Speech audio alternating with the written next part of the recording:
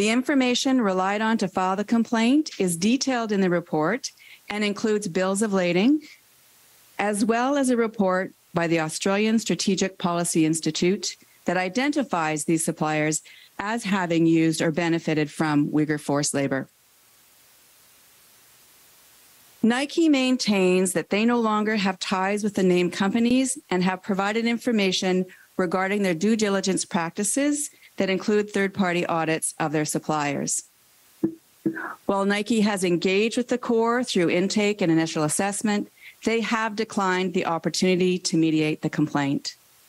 Therefore, I have decided that the complaint against Nike will proceed to investigation using independent fact-finding.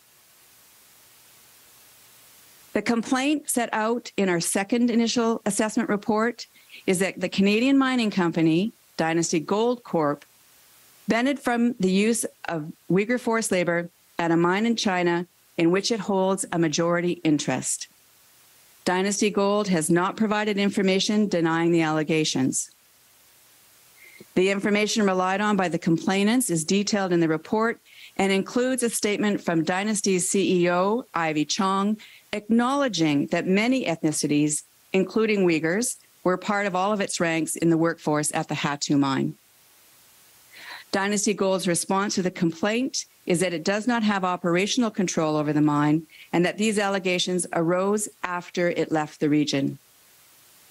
In order to fully assess the allegations, I have decided to launch an investigation using independent fact-finding.